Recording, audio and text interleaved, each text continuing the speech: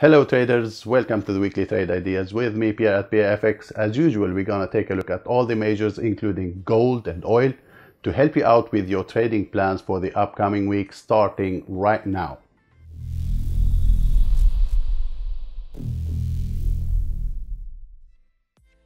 Hi guys, my name is Pierre. Welcome to my channel. This channel is all about helping you grow your trading account and making you a better trader. Now, each week I upload a new video like this, so if you're not subscribed, make sure to subscribe, hit the notification bell, and guys, please do not forget to hit the like button. It helps the video a lot. So let's get started. And as usual, we will start with the Dixie. So what happened last week with the Dixie? We've got a nice attempt to the upside last week to then see the dollar moving back down and closing lower at the end of the week. So we're still inside this very strange possible correction. There is still no signal that we're gonna get that continuation move to the downside yet, but it is a little bit worrying. If we check the daily time frame, we see that the key structure that I am really watching right now on the Dixie is this low here, this previous swing low, if it's gonna hold or not, because that is the level where we have this major swing, lower low, higher low, and then we've got the continuation to the upside. And after that, if the market would break this previous low, then we could say that the trend, the possible reversal to the upside is over, and we will continue in the direction of the major trend, which is a bearish structure on the higher time frame, absolutely. But also at the same time, we do have this swing, higher low, higher high. We still have a higher low, and we still could continue higher, but it is not looking good at the moment, since we've got this lower high and we start having a little bit of a bearish channel here, as you see on the daily time frame. If we check the 4-hour time frame, we see also that after this break to the upside here, we were looking for a retest of broken structure of these levels and then continuation to the upside. But what happened instead was that the dollar broke lower, kept pushing lower. There was nothing that is holding this market. The only thing that is holding for now is this monthly pivot in this previous swing lows we got here, and now on Friday we've got a little bounce at that level. This could also be some profit taking at the end of the week, so it does not mean that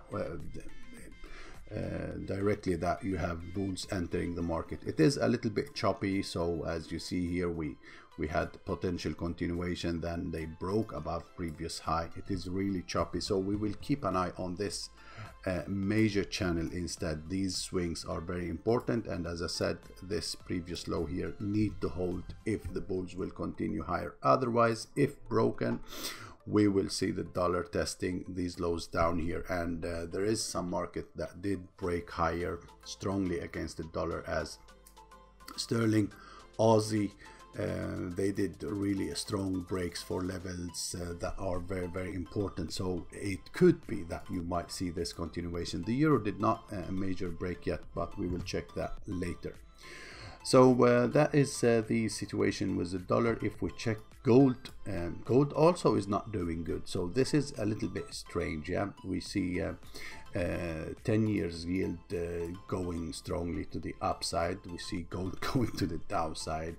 The stock market was not moving to the upside strongly last week, so it is strange why the dollar is having such a weakness. But if we check gold, gold is now at this key structure that we've talked about earlier last week. We have the gold did a retest of this area here. This gonna be a key support for now. Then if we check left, we see where we are at the moment, and why this gonna be an important level, because if this gonna be a broken structure, the next move on gold gonna be continuation toward these areas down here, guys. So you need to really keep an eye on that. So we go down to the lower time frame at the daily here, and we see that the price is sitting at this support level. There was a tag below this area, which is a thing that I was looking at. I was telling our traders in our trading room that gold need to tag this previous low. These major structure used to act as magnet for the price, and it did that tag. Now we will see if this will hold as support and we start to see a bounce to the upside here, or a failure and a break to the downside. But as I said, if we see a break to the downside, look for a retest and potential continuation toward these levels down here on this market. Going to the 4-hour time frame, we start having a little bit of a bullish divergence. We do have a neckline here that's gonna be important for next week, so we might see a little bit of a push to the upside. If we see a break to the neckline, we look for a retest and continuation, and then we should consider taking some profit here if that would be the case, because this channel is still alive. The price is below the 200 moving average on the 4-hour.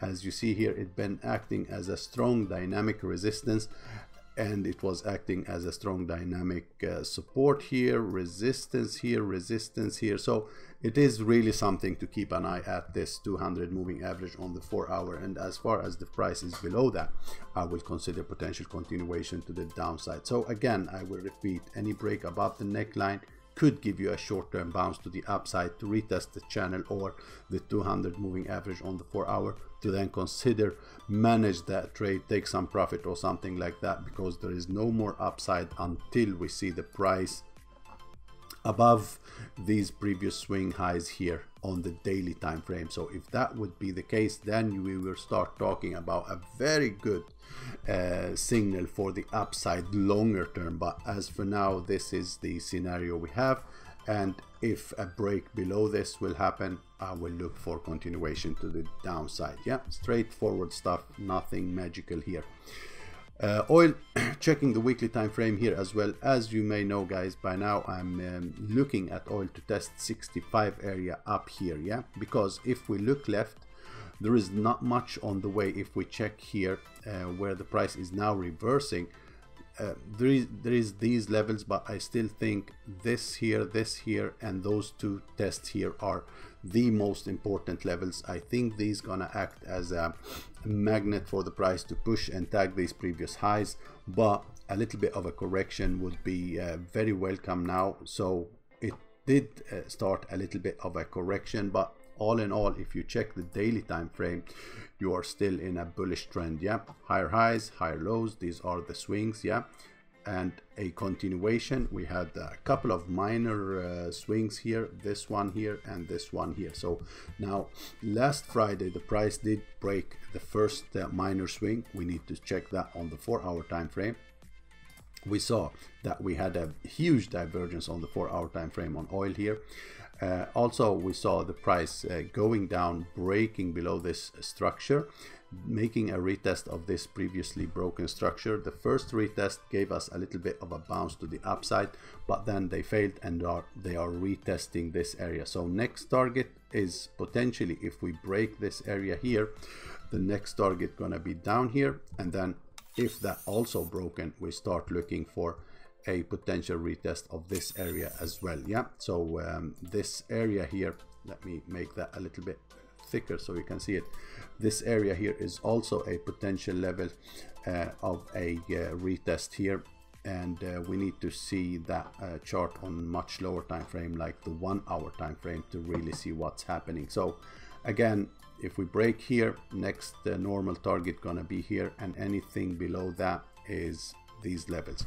But this will not happen until you see this whole structure broken. So even if we get a break below this structure, I think the bulls will defend this area strongly for potential continuation, because all in all, you are looking at a very strong bullish market with higher highs and higher lows. So a correction back toward this swing and continuation is also very possible. So be careful about just going all in here. Yeah.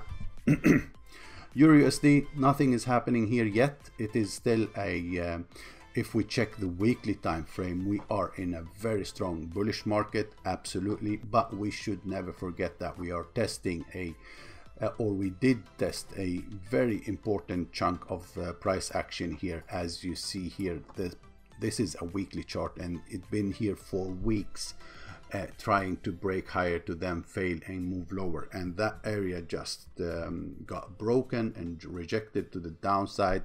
I was looking for a retest toward this area at least before the next bounce to the upside. If you remember from my previous videos, we did not really get that. The market start going a little bit of a sideways right now. So we had this impulse, retest, lower high, a break lower, which was a signal for potential continuation back toward at least this area, as I said, before the next move. But what happened was the market did strong push to the upside and then failed once again to break higher. So this still could be a market that might continue to the downside, but you need to be a little bit cautious now, because we do have a first higher low here. Yeah, so we do have this first higher low, which is a little bit worrying for the moment. We start making a potential trend line, but as far as there is no break above this previous area, we might still see this moving to the downside. So keep an eye on the tops here on EURUSD. This whole area here gonna be very important. But as I said, since we start having higher lows, major swings with higher lows, we might see a little bit of a something like this, and a break to the upside is possible. And if we break to the downside, then we are going for that retest at around monthly S2. So these are the levels to watch down here, the trend line and monthly S2. Those are the levels to watch next week for on EURUSD. And as you see, the 4-hour time frame, the 200 moving average still acting as dynamic support and resistance. And as far as the price is below that 200 moving average on the 4-hour time frame, we might still see that dip to the downside, but be careful about that since this happened last week.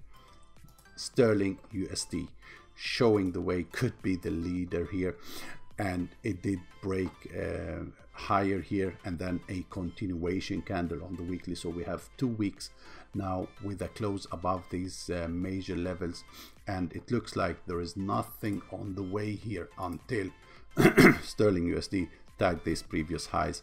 This would be the market objective, to tag this level to then start looking for that potential short trade scenario on sterling. So for now there is nothing that is showing that this will reverse to the downside. It is all a bullish structure on all time frames, and we are now looking at the 4-hour time frame. We start have this little stronger channel to the upside. As you see, we need to keep playing this channel. As far as there is no break out of the channel, we look for retest continuation to the upside, in my opinion, to tag those previous highs. I will, even though I am a perma bull on the dollar right now, I'm following what the chart is telling us, and it is a bullish structure.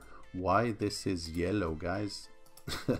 let's go back to normal color that I like. So the next market objective to the downside could be this previously broken structure here at monthly R2. Now, I'm saying this with a little bit cautious. When a market start trading above a monthly R2, that is really a big deal, and usually they start to lose momentum. The bulls start having troubles. I'm not seeing those troubles yet, so until that, we need to keep looking for a continuational trend. And at the moment, if we check the 200 on the 1-hour time frame, been acting as dynamic resistance, and since the break above it start acting as support, here it is hide below my trend line here. And as far as the price is above that 200 moving average on the 1 hour, I will keep looking for continuation. So again, first level, monthly R2, if that hold give you bullish evidence, start look for continuation.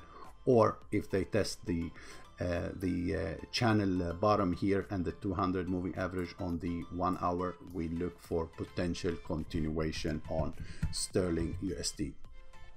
USDJPY If we check the weekly time frame, we know that we broke this whole trend to the downside, started a nice move higher, but last week, as you saw here, we did not have a break and close above. There was a rejection back down from monthly R2. The price did go back down below monthly R1 as well. Checking the daily time frame though, we do still have this trend to the upside with higher highs, higher lows. There is no break below major swings yet, and as far as that is the case, we could keep looking for continuation. Could be a good idea to keep following this channel. Yeah, you see it clearly. Impulse corrections, impulse corrections. As far as the channel is holding, we could look for continuation. So keep an eye on the bottom of that channel for potential continuation to the upside. Even here, the 200 moving average on the 4-hour been acting as dynamic resistance, as you see here. Then the price broke above it, start playing around it here, and then we start see the continuation. So as far as this is also above that, it is potentially bullish and continuation. So pretty interesting stuff here to watch. Checking the Fibonacci retracement on this last leg here, we see that the 618 could coincidentally be at around where the price gonna test the channel next week. If that would be the case, that would be another confluence. So we have the channel, we have the trend, which is a bullish trend at the moment, we have the 618, we have that confluence. If the price tests that, give us bullish evidence, we look for potential continuation move to the upside. USDCHF, let's check the weekly on this one as well. This is a bearish structure on the weekly. It is clearly a bearish structure here with lower lows and lower highs. We did a retest and we were looking for potential maybe continuation. But if we go down to the daily time frame, we saw that we had this inverted head and shoulder scenario. We broke the neckline. We were looking for a retest and potential continuation for another attempt to tag this area here or test the 200 moving average on the 1 hour. We've got that bounce to the upside to then see that the price stopped on Thursday and Friday. The market start moving lower. But all in all, we still have higher high, higher low, another higher low, a high, and another higher low. So we start having a little bit of a trending market to the upside. So there is still a case for a potential reversal here. The bulls are not totally collapsing here, especially that on the retest of the 200 moving average, the market kept holding above it, did a strong push above the neckline, did a retest, holding now, and we will see what will happen next week. If this will end up going sideways and getting choppy, we will let it be for now. But as far as there is still support at this area here, as far as the price keep bouncing around this area, I will look for potential continuation to the upside, maybe to tag this previous high at around monthly R2, and after that we will see if it's gonna break or not. So we have this structure gonna be an important level, been tested many times, and also we have these down here as a potential another support if they got tested, that we check this area for a potential support as well on USDCHF. USDCAD, checking the weekly, looking bad as well, very bearish, but still sitting at this potential support area. We had this swing that got tested again, and yeah, the price is sitting at that level at the moment. Checking the daily, still the price is there, but it is very, very choppy. We had this break to the upside, then it broke lower again, and then now sitting at this support. So for now, if you are bearish, you need to see a break, strong break below this area to then look for a retest and continuation. Otherwise, it may give you a little bit of a bounce back toward this area from this key support level. So keep an eye on this level. This is going to be a very important structure for next week, but you play it safe with if you wait for that break to happen, then look for retest and continuation. Otherwise, support is support, so wait to see if you're gonna get that bounce to the upside. Even here on the 4 hour, you could easily play the 200 moving average as your filter. Checking here, it was resistance, resistance, resistance, resistance, then start acting support, support, broken, and start acting resistance again so many times. You see it clearly on the 4-hour time frame how well it was played around this 200 moving average on the 4 hours. So use that as your filter. Right now the price is below. If you want to play it like this, you wait for a retest and sell once again, or you wait for a break above it and look for a retest and continuation to the upside.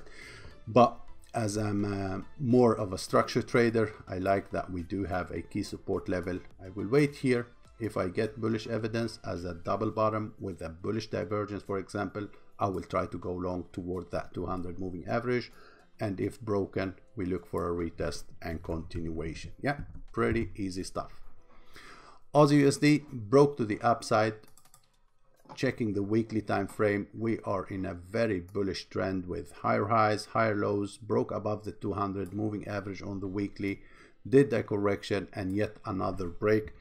Looking left now, there is nothing on the way until we tag these previous highs. It is the same situation as we had on sterling USD. Let me bring the sterling USD chart to show you what I mean here and go to the weekly on that one as well. So you have this double top here and you have this double top here. Those are looking pretty the same. Yeah, checking the looking left on these two charts here, nothing on the way until the top. And if we check this one here also, there is nothing on the way until we reach the top. So maybe these two charts telling us something, as might continue to the upside and then a break. We will see what will happen here. But all in all, after such a break to the upside on Aussie, even though I don't like the idea to be against the dollar, it is a break above structure. It is a weekly close, but also it is only 1 day close. Yeah, so last Friday this was the one candle that closed above that is showing the strengths. It went up and up and up all the way here since the retest of this weekly pivot point and kept pushing higher. So it is only 1 day. The price is at the extreme highs on the RSI. Is that enough? I don't know. We will wait and see. What I will do here is looking for the 4-hour time frame, checking for a retest of this broken structure. If the price would hold above the range, do not go back inside deep in the range and fail to break out of it. If the price would hold here on the retest, some kind of a double bottom or inverted head and shoulder, then I will look for continuation to the upside. But if the price would go back inside the range to then fail to go outside of it, I will consider this 1 day move to the upside as a potential fake out, and I will look for a reversal back down to the bottom of the range at around monthly pivot point. So that's the play I will do here, to be a little bit of a safe play, since it is a break to the upside, but again 1 day only. And New Zealand USD, this one did not break yet. So if we check the weekly time frame, there is no break above previous high as we had on Aussie and the sterling. And the main thing here, that this market is already testing a key structure. So if we check left here, we see that the price spent a lot of time here. This is the weekly time frame. So the price did spend, like, how many weeks is this? 12 weeks inside this area of consolidation. So there is absolutely a little bit of a trouble here. And if we check further left, we still see reversal here. We've had reversals here and here a little bit higher, and we check even further to the left, we see that we had support. So it is definitely an area of trouble for New Zealand USD, and I will not be in much shock if I see a little bit of a correction. But Friday was a very strong day. Thursday as well, as you saw here, the market dipped here. Thursday gave you a bullish candle, and then Friday a very strong bullish candle. to the upside. There is still some room on the RSI as well here, so be careful. It could though be time for a little bit of a correction, so do not forget that the market did break this structure lately, so it's gonna be pretty interesting to see what will happen on the retest. So we might see something like this going down. We need to check this area as a potential bullish continuation level. So what I will do is to keep an eye on this area, look for bullish evidence to see if this would be break, retest and continuation, or at least a retest of this key structure area at the top here on New Zealand USD as well. So yeah guys, that was it for this week. Thanks a lot. Do not forget to hit the like button and see you next week. Bye bye.